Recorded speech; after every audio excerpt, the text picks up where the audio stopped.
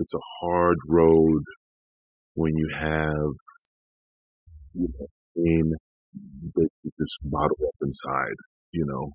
And no matter what anybody told me, I still couldn't grasp the fact that people cared about me, people loved me, you know. I was just engulfed in just darkness, at a certain point in my life. Yeah. And I can understand what she was going through. It's just that I wish, people were reaching out to her, showing that she was loved, they cared.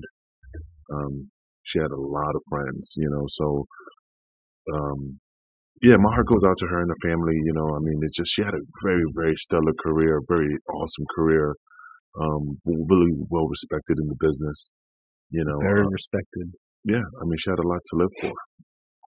And we kind of saw, um, during that video, there was many people that we know from the wrestling world that are acquaintances and people that we know in the business that were messaging and putting, reaching out to her.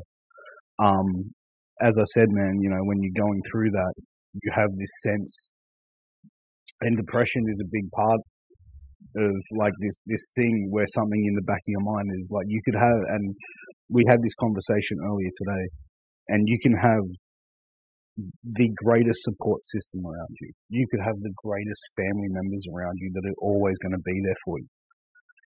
But when you were in that mental state, you were always going to think, I don't want to bother them. They don't want nothing to do with me. Like I'm just a hindrance on them. And even like her video, there were certain points where it was very clear that mental illness was involved here.